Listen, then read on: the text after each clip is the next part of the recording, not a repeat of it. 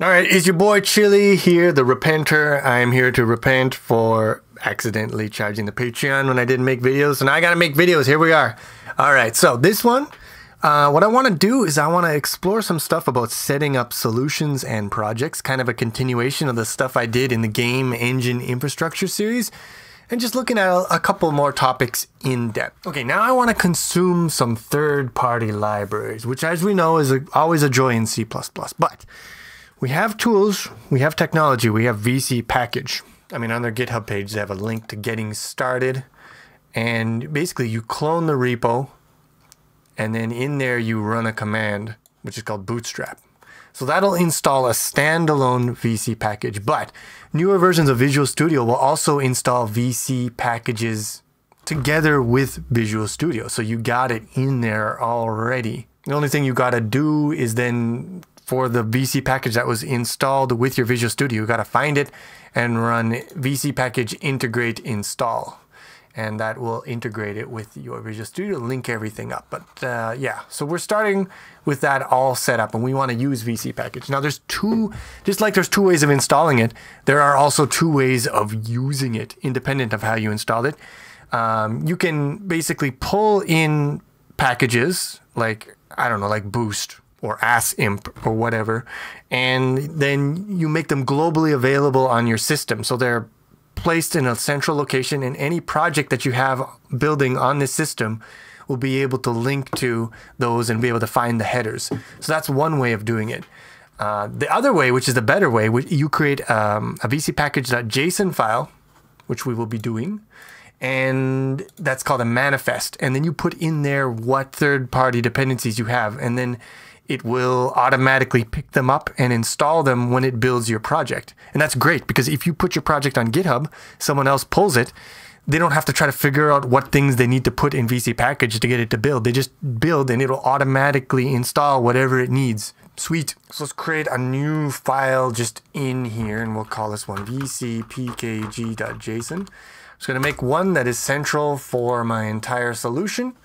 I like to have it visible in my solution. So let me try to add an existing item to my solution, vcpkg.json.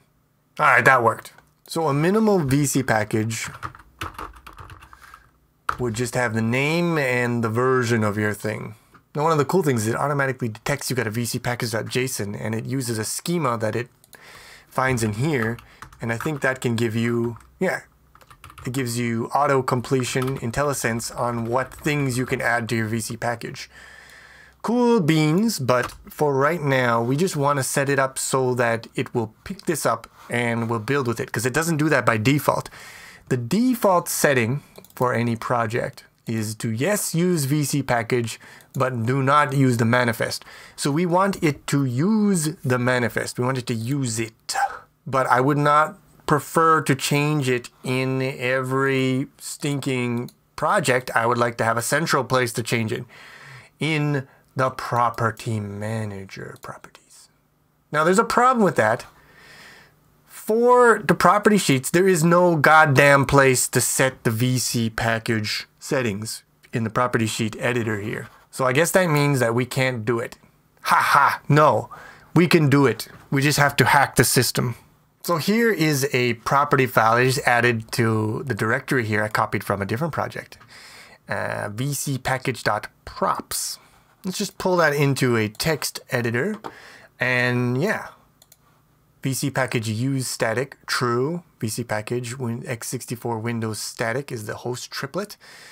Manifest files, use manifest, manifest install. So here's a property sheet that has vcpkg stuff in it. It's not exposed through the editor of property sheets because Microsoft never bothered to put that in there, which is dumb because they have it. They already have the UI stuff for it, obviously, because you can edit it in the project settings, but not in the property sheets. But if you find the settings in the project and then you put them in a separate file, then you have a property sheet. Now, I don't want to use static linking for this one, and so then I don't want the triplet to be this. So we can remove this part, but, so it's not nice in that you have to figure out what these keys are, and you can do that by editing the project and then inspecting the diff. Yeah, inherit defaults, you stinker. Oh yeah, this happens sometimes. You just close it and open it and it's done. Okay, so now what we want to do is add that property sheet, this one, vcpkg. You could also put it in, you could copy those properties into your common, and that would probably be good, but I'll just keep it separate here. Once you set up the one you like, you can just copy it again between different programs. And you could also put this, I would probably recommend putting this in your templates too.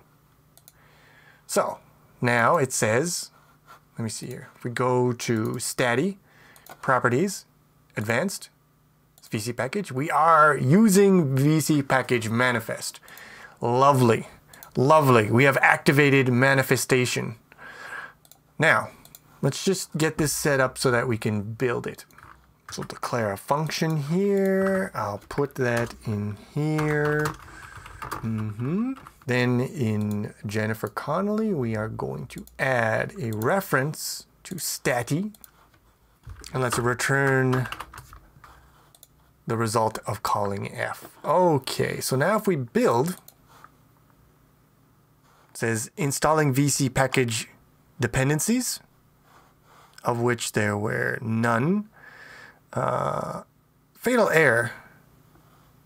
Unexpected end of file, we're looking for precompiled header. Stati.cpp. Okay. Okay, you son of a bitch. Okay, so for release, I made it so that it inherits from the property sheet. But for debug, I did not do that. So that was dumb and bad. So that's what you'd have to do before you exported the template, obviously. A little bit of an L there. But we have built. And we know from the message that we received earlier that vcpkg is hooked up. All right, let's give it a little different sauce.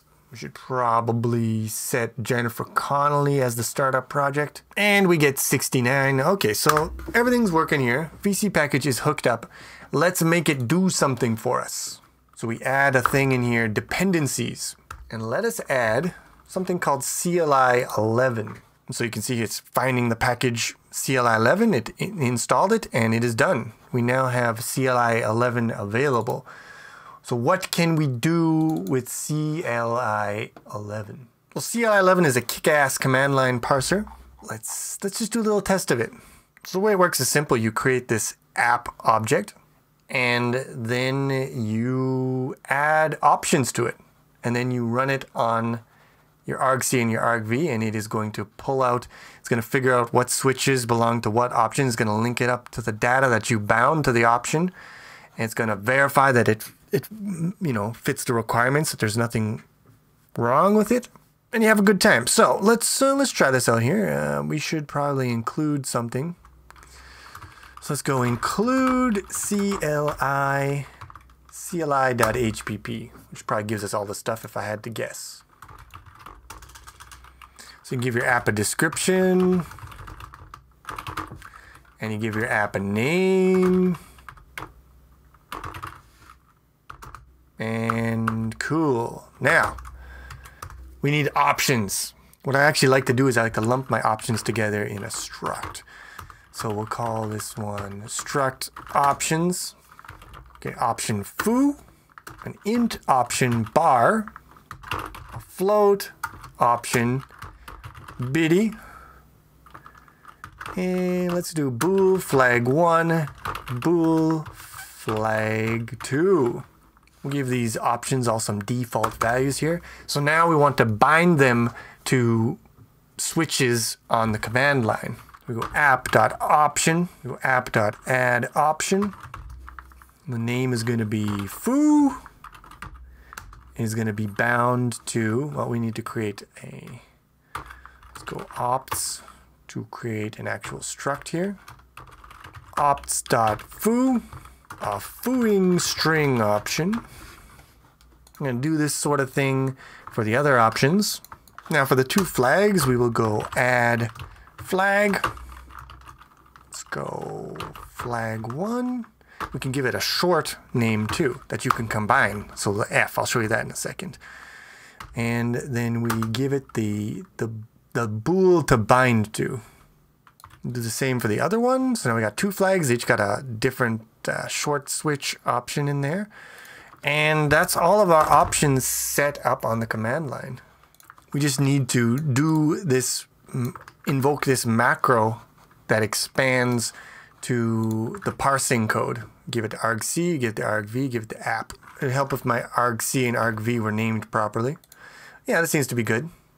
It just expands to a try catch. So it tries to parse, and if there's an error, it's going to return the exit code.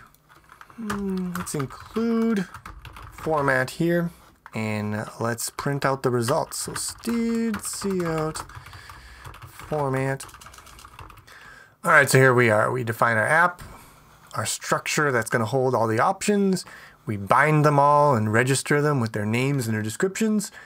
We can parse the command line, and then we can output the results. So if we run this, we see that the results are just all the defaults that I set in the structure here because I didn't pass anything to the command line. So normally what you'd have to do is you'd go into the project properties here, you'd go into debugging, and you can put command arguments into here. But I don't like doing that. I don't like doing that every single time. It's annoying. So I install a extension that allows me to specify command line arguments here. I have a big list of them. I can turn them on and off while still keeping them available. And that's very useful for me, like just in everyday development. But let me see here. Yeah, it's smart command line arguments for 2022. And if you are interested in installing that, but let's add a couple of command line options in here. Let's do foo, and let's add another one in here. Let's add F for flag 1. And now if we run, the following argument was not expected, F. So here we see the validation coming into play. If someone supplies faulty parameters to your program, and it's now going to give diagnostics, and it's not going to try to run with the bad input. And it says another thing here, run with help for more information. So what if we were to, I mean, the problem is if you're using a short flag, you just got to use a single dash, not a double dash. But let's turn these two off, and let's add another one in here, help. And let's run with help and see what that gives us. So now it gives you description of the program, the usage, which is name of the program, and then with the exe name, and then options. And here you have all the options. So foo, and it takes in some text, and here's a description of it. So you got a lot of good stuff. It automatically generates diagnostics for you, and when it automatically validates input, generates diagnostics, it automatically generates a help page and a help command. So a lot of cool stuff with CLI11. Let me turn on the F again. Yeah, if you have help, it's going to ignore all the other options. So you can just turn this option off, but leave it available in the list for the future. And here we see flag 1 is true because I specified the F. And here with short flags, you can specify 2 together just by concatenating them, FW. And now I should get true, and I do. So yeah, cool stuff with the CLI11, and I want to kind of go deeper into it in the next video.